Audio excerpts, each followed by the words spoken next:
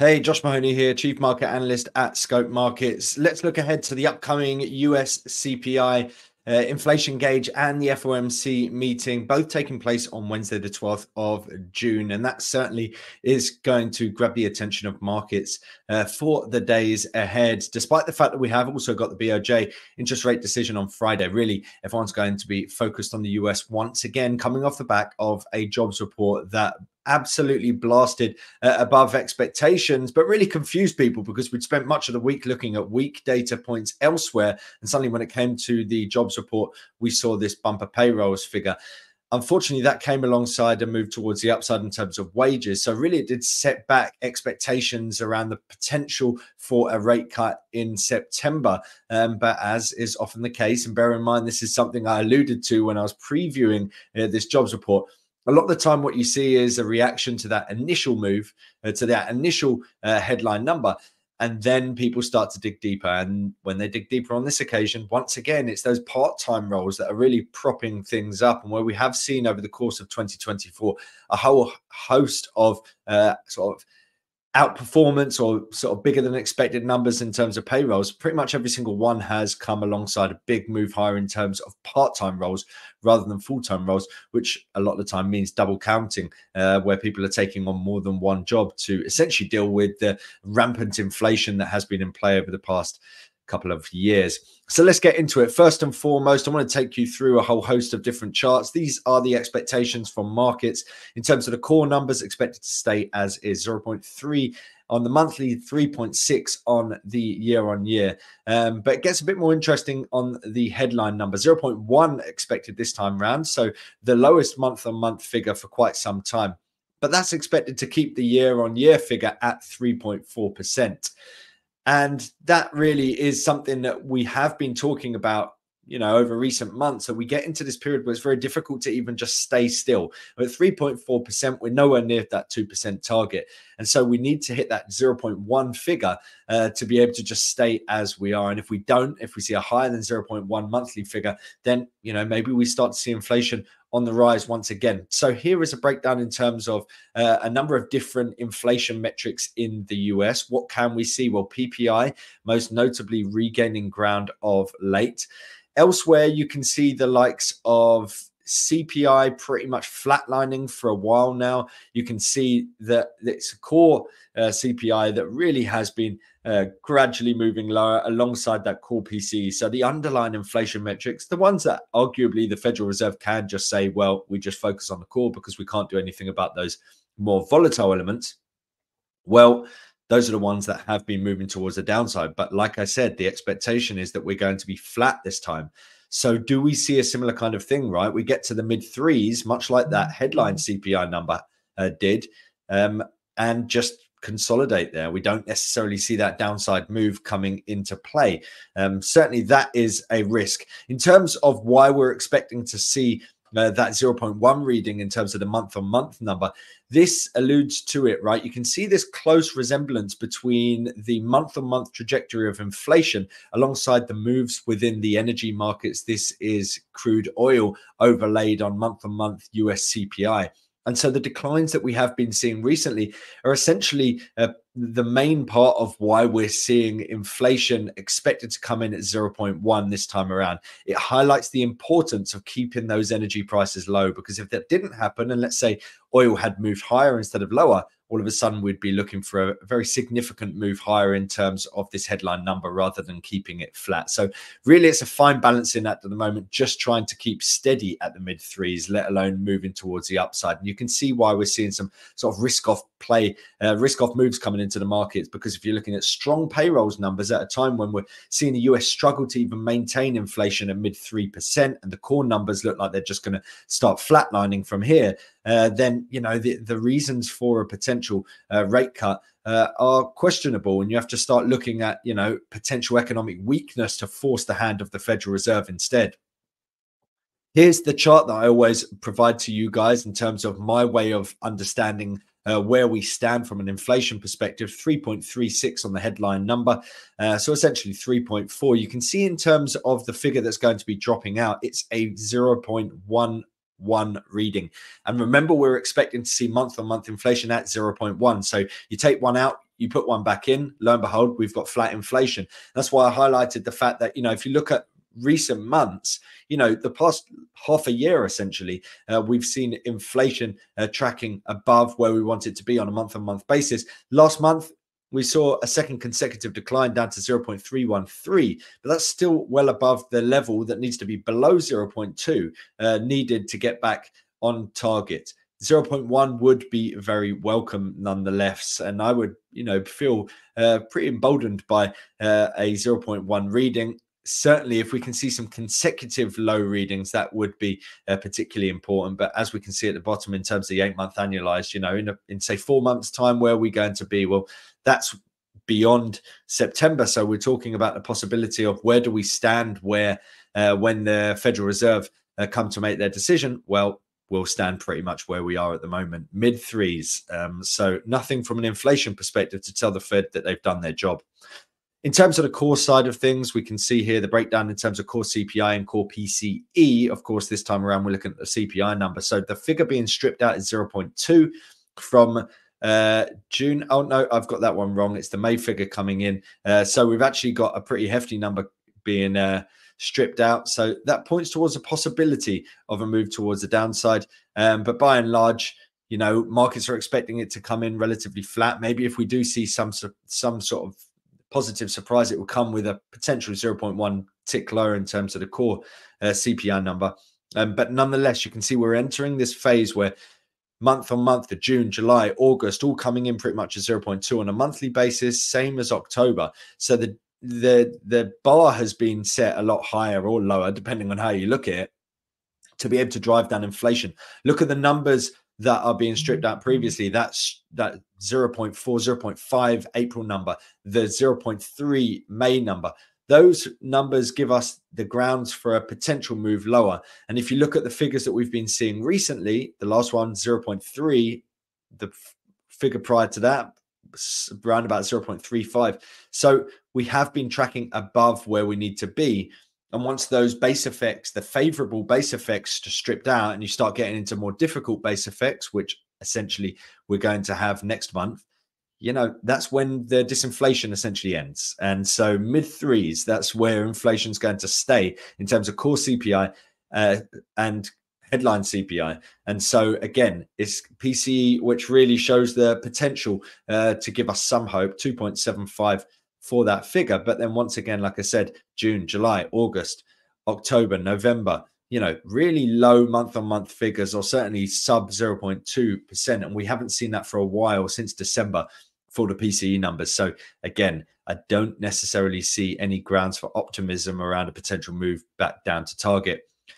Here is a breakdown in terms of the US core PCE number, but core CPI, sorry, but highlighting the importance of shelter, because if you look at the top section here, the core excluding shelter, we're pretty much back down to target. And this does give some grounds for optimism for some. The reason being that the shelter component is massive, but relatively lagging in nature. And so if the shelter component's moving in the right trajectory, then people can say, well, look, we're pretty much back at target. If you take out the shelter component, it's such a massive weighting, so we just need to know that shelter's on track. Well, we have seen things picking up actually over 2024. If you see that 3-month percentage change of shelter above that pre-pandemic range, but dropping down last month. So hopefully we see that declining once again to get back down towards that sort of pre-pandemic 3-month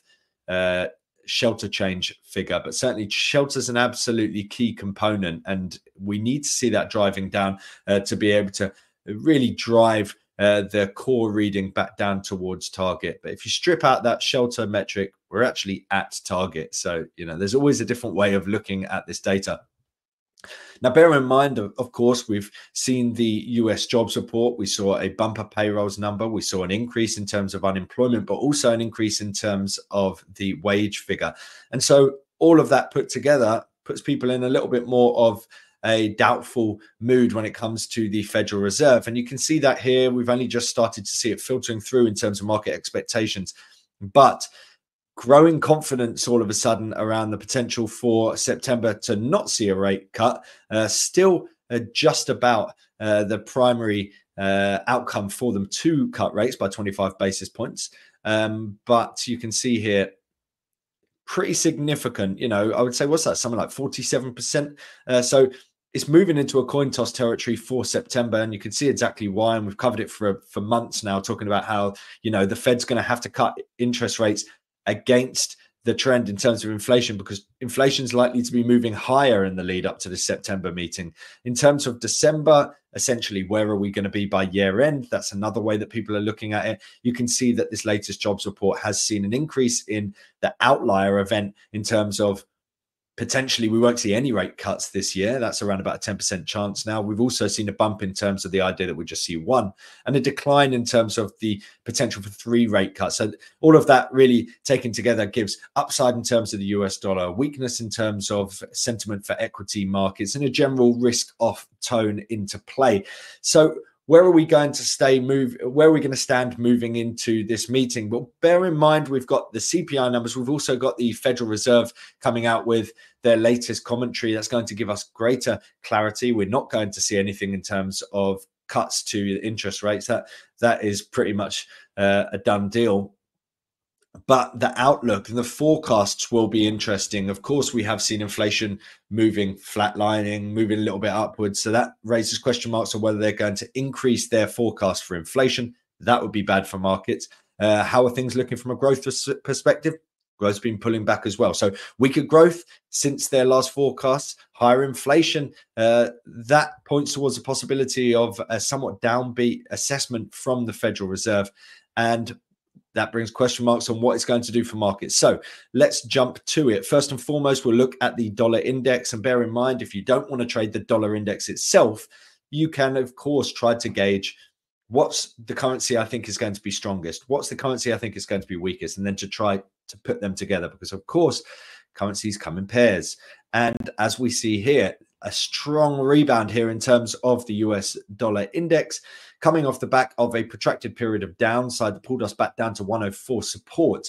Now, if we go onto the weekly time frame, we can see here. So you could say, look, we're just pretty much range bound over this period. But in actual fact, if you look at this trend, we have got this creation of higher lows time and time again. And that points towards the near-term pullback as being a potential higher low before the bulls come back into play. The daily time frame shows you this sort of stepped move lower that we have been seeing. And we don't necessarily know exactly where this retracement is going to come into, just that it looks kind of like a retracement. And so you can see that we've pulled back pretty much into that 61.8 fib, which tallies up with these lows that we have here from early April. So could this be the end of that pullback and the beginning of that next surge for this market? Well, certainly if we see a move through 105, 184, that would likely embolden the bulls here for the US dollar and point towards a rebound coming into play. Certainly if we see an upgrade in terms of inflation expectations, a downgrade in terms of growth expectations, if we see inflation coming in flat or higher than expected in terms of the year-on-year numbers, all the kind of things that could really concern markets and boost havens such as the US dollar index. On the flip side, gold has started to come under pressure. Now, gold is the kind of thing that does well typically when we're seeing the prospect of monetary easing. As we were getting closer to that, we saw the value of gold really gaining traction. Now, there's also a caveat here, and that is that we've heard the news on Friday, the 7th, this is, that the PBOC has essentially halted its gold purchases. That comes after 18 consecutive months of gold purchases. Question marks about whether a major source of demand is gone. That has been responsible for a lot of the downside that we've seen so far. But then we saw the jobs report, and that just poured fuel on the fires, so to speak. So back down into this key support level, which tallies up with the 76.4 fib. So really interesting area of support here that if we break through it, which is at 2314 at the moment, points towards a possibility of a move back down to this 2280 level. And certainly that, if we break through that, that's when we look like we could see a wider pullback coming into play for gold. But as you see here, we've seen this wider pullback into the 76.4 fib. We started to regain ground. Now we've seen a sort of deluge of reasons to sell gold today, be it PBOC or the jobs report. Now we're selling off into that 76.4 fib. So let's see how that holds up or doesn't. If it doesn't, then it's a case of watching to see a potential move back down into this key support level of 22. Let's get it more accurately, 22.77 for gold. But certainly really falling out of favor today. Sharp selling pressure coming into play. And really, if we were to see, stronger CPI data, interest rate cuts being held off for longer, we're likely to see dollar strength. And the inverse of that would be likely weakness in terms of gold, as we're seeing playing out at the moment. In terms of the S&P 500, you've thankfully got the likes of Nvidia to help things along. It's been one of the main reasons why we've seen the S&P 500 performing so well recently. Now, when you've got such a bullish trend, generally people will often just buy the dip when we see any sort of decent pullback. And that has happened thus far. We saw initial selling pressures. Now it's already starting to rebound. We could see further downside, certainly, if we were to see that inflation gauge sort of disappoint in terms of potentially moving higher or flatlining in terms of the year-on-year numbers, which is pretty much expected. But, certainly if we were to see an upside move, bear in mind we're relying on a 0.1 monthly figure for it to flatline. If that was to happen, we could see a wider pullback to come into play. But certainly, look, you've got a bullish trend in play. We're habitually hitting record highs. At some point, we're likely to pull back because markets don't move in straight lines. But if we do, we're looking at a likely retracement of the rally up from this recent swing low, which is back down here at 51.91. So we'll be looking at that as a sort of retracement phase. And then you just have to start looking at the shape and trying to gauge where that retracement comes into, because you don't ever know. You might be a shallow retracement, mid-size, deep retracement. And so it's a case of tracking that intraday chart to follow exactly that. But at the moment, initial selling pressure being regained. But, certainly I think there's the potential for this to perhaps not hit record highs and possibly start to roll over a little bit more as we head in towards a crucial week that is going to be dominated by inflation, which looks unlikely to encourage people too much, and the FOMC, who, coming off the back of a strong jobs number and off the back of the inflation gauge earlier in the day, which is either likely to flatline or move higher. I don't necessarily think we're going to see the Federal Reserve coming out with too much of a dovish stance, but maybe they do. Certainly volatility ahead, but this has been a pretty jittery Friday, to say the least. Plenty for traders to sink their teeth into. But like I've been highlighting for the best part of, 4 months, 5 months, maybe longer, inflation in the US is a problem. And it's probably going to show that once again midweek, in particular with the core numbers, because the core numbers have been declining, but that could be set to come to an end despite the helping hand provided by weak energy prices, which could help keep that headline number flat. It seems the disinflation pathway could be over for the time being.